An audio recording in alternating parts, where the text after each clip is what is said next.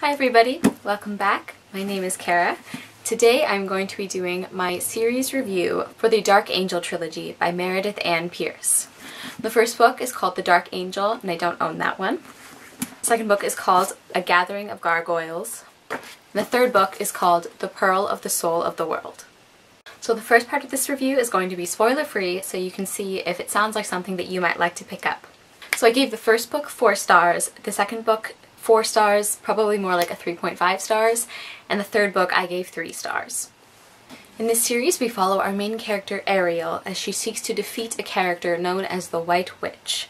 Along the way she encounters a lot of companions who sort of aid her in her journey, and she has to unravel a riddle so that she can figure out how she is meant to save their world from complete destruction. There's a lot of other things that go on, but I don't want to give anything away for the first book, so that's all I'm going to say about the plot. You know, it's a fantasy, sounds pretty standard, but it actually isn't. So first off I'm going to talk about the things that I really enjoyed throughout the series, and one of the main ones is that the world building for this entire trilogy is just really incredibly well done, particularly in the first and second book. You definitely get a sense of the geography and the people living there and the customs and even the languages. The writing style also really lent itself well to this kind of story. It's a very old-fashioned sort of feeling. Like, including the dialogue, people speak to each other in a way that doesn't really feel like modern English, but it doesn't feel overdone. I think that overall it really contributed to this sort of otherworldly setting of the story, and I really liked that. This sort of goes along with the world building aspect, but I really loved how many different cultures we got to explore throughout the 3 books. You know, again, this is not one of those fantasy novels where it's all just sort of vaguely based on Europe, you know? You really get to explore areas that feel more reminiscent of the Middle East, and then there are some areas that feel like they could be in Europe or other places, and I just really liked the variety we got there. Another big plus is that I really enjoyed Ariel as our main character. She was a really interesting one to follow because she starts off really unsure of herself and kind of, I guess you could say, weak, and by the end of it she's really come into her own and sort of come to terms with her own worth and skills, and it's just really exciting to follow her. And I also just loved how her kindness and her determination to do the right thing were never really hindrances in her quest. You know, I love anti-heroes, but it's really nice to once in a while get a character who is rewarded for showing mercy. And then one of the biggest things about this trilogy is that it was so incredibly original. I don't really remember reading another book that reminded me of this one, and that's pretty impressive. So I feel like the plot itself, even aside from all of the writing and character aspects, I feel like that interesting plot alone at least makes it worth picking up the first book.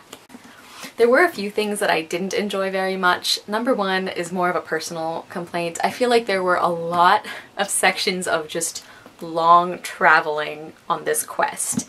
And that kind of makes sense, you know, because you can't just get from point A to point B instantly. But I feel like it was kind of overdone. And I also got really frustrated because although we do get some really interesting side characters, I feel like it's hard to really get attached to them, or it's annoying to get attached to them, because as soon as you get invested in another character, like, they're gone. They're off in some other part of the world and doing their own thing to help defeat the witch, and you just don't hear about them for like 200 pages. So that got kind of frustrating. Even though I do enjoy Ariel, I really liked some of her allies, and they just sort of pop up and disappear at random. And then finally, the biggest issue I had with these books is the ending of the trilogy, and how the third book, although it had some good points, left me completely frustrated and dissatisfied, and I'm just really not happy about it, so that is something to consider. So overall, I would definitely recommend the first book. I think the second book could still be worth reading, especially if you really enjoy like the world building aspects. And then as far as the third book goes, I feel like it might not be worth it. You can read other reviews and see what people say on Goodreads, but I'm not really glad I read it. I feel like the first book could actually be read as a standalone if you wanted to do that. So that is all for the non-spoiler section. I hope this kind of helped you decide if you wanted to maybe pick up this trilogy or maybe just the first book. I'm going to be getting into more spoilery thoughts in a minute, so if you've already read the series, or if you have no intention of reading these books and you just want to see why I'm so pissed off about the ending, then please stick around and we'll get into it. Okay, so spoiler time. I had read a lot of reviews of this trilogy overall, and especially the last book, and I thought I was prepared for how frustrated the ending was going to leave me. And I was not. I did not anticipate being so angry when I finished this book.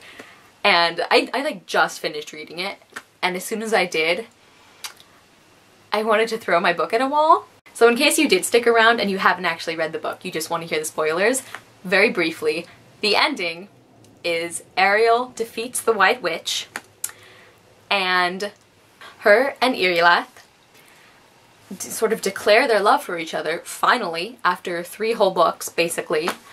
I think they sleep together once, and then Ariel finds out that she actually is responsible for single-handedly pulling their world back together with the Ravenna's magic. This like sort of goddess, but not really. Pulling it back together with her magic.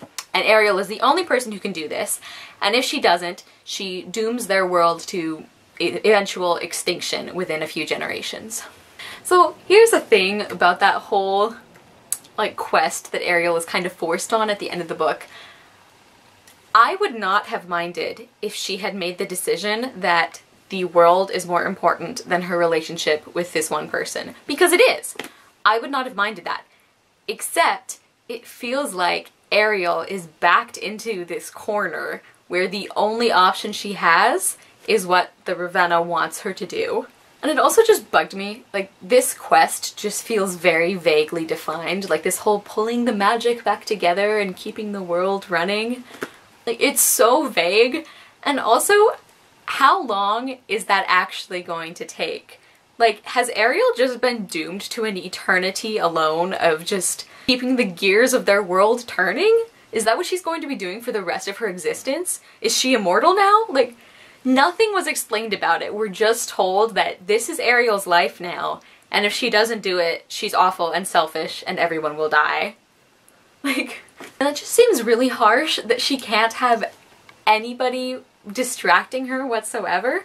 Like, thank God that Aaron came along with her, because otherwise it just seems like the worst resolution to this journey Ariel has gone on. By the way, I definitely think Aaron is in love with her. Did anybody else pick up on that? I feel like for sure Aaron likes Ariel as more than like gal pals or whatever. Like, she's definitely in love with her, right? I thought that was going to come up, but it never did. And then that's another problem. If Aaron can go with Ariel while she does this really difficult magic quest thing, if Aaron can come with her, why can't Irilath? Like, how distracting is a person going to be, really, if you've basically got the powers of the goddess? I mean, okay, I know that Irilath is like the prince of Avaric or whatever, like he has responsibilities, but if it's so important to them to like stay together or to spend time together, I feel like there would have been a way to sort of work out a compromise. Like, I don't know, is Ariel going to be just constantly like consumed with this one thing for the rest of her life? Like, is she basically just out of commission? And another thing that pissed me off is that Ravenna is such a hypocrite because she tells Ariel that she has this great responsibility that means she has to leave the person she loves forever.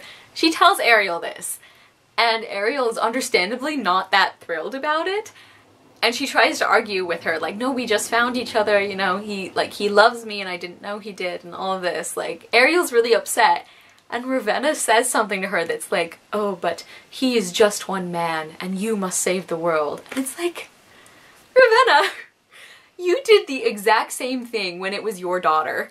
Like, when we're talking about the White Witch and, like, redeeming her, Ariel even confirms with her that Ravenna was willing to let Ariel and her entire army, like basically every character we've met throughout the entire trilogy, Ravenna was willing to let them all die if it meant that she could save her daughter. Like, if there was a chance for redeeming the White Witch, Orion Core, whatever her name is. Like, that's the exact same issue. And that's another thing where I would have understood placing the needs of an entire world above one person. Like, that's valid and that makes sense and I approve of that. Except that Ravenna totally doesn't do that until it's something that doesn't affect her personally in any way. There were a couple of things I liked about the ending. Like, I really enjoyed getting to see all of the lawns, the animal sort of guardians from the different kingdoms. I really liked getting to see them more, even though it wasn't for very long. And I thought the battle scene itself was kind of interesting. Tell you what I loved was Irileth not being at all tempted by the White Witch. Like, he was just not having it, and that was a really refreshing, I think, change, because I kept expecting that to be an issue later. I just feel like overall Irileth was like such a more interesting character in this last book, so it really bums me out that he kind of gets just screwed over by everyone. I also really enjoyed the part where Irileth just completely refuses to marry Saber. Is that her name? Saber? He completely refuses to marry her, like, ever, at any point in the future. I was very vindictively pleased by that because I did not like Saber at all. I feel like she was sort of just introduced to, like, put a barrier between Ariel and Irileth as if they needed another one. I feel like that was the only purpose she served. I mean, I guess she showed up and helped with her army, but really the only interactions she has with other characters are her trying to, like, home wreck. I mean, I don't know, you guys. I guess I give Meredith and Pierce, like, points for originality for the ending. It was so frustrating because I feel like no matter what you were hoping for as, like, the resolution of the arc, of the story's arc, no matter what you were hoping for, you're going to be disappointed. Like, if you wanted a happy ending, you really don't get that. If you wanted, like, something more brutal, I feel like you'd be disappointed too, because, like, none of the good guys really die. Like, the stakes don't feel as high until, like, after the big battle is over and Ariel just has, like, the worst deal handed to her out of anyone. I feel like it was supposed to feel bittersweet, but it really just felt bitter. Like, I didn't find anything really redeeming about it. Like, Ariel's basically, she's basically under the power of Ravenna, like Irileth was under the power of the White Witch. Like, Irileth even asks her that, and Ariel has this moment of realization, like, oh, I guess that's true. I think I need to stop now before I just make myself more upset, but as you can probably tell, I did not really enjoy the ending of this series, and I'm pretty disappointed because I did really like the first two books and I was hoping for a strong finish, and I didn't really get that. So you guys should let me know down below if you've read this series, what you thought of it, or if you haven't read it, are you gonna pick it up? I don't know, did this review, like, convince you to maybe give the first book a chance, or to avoid the whole situation like the plague? I'd be really curious to know. Anyway, that's all I have for this video. I will see you guys soon with another one, and I hope you love the next book you read. Bye!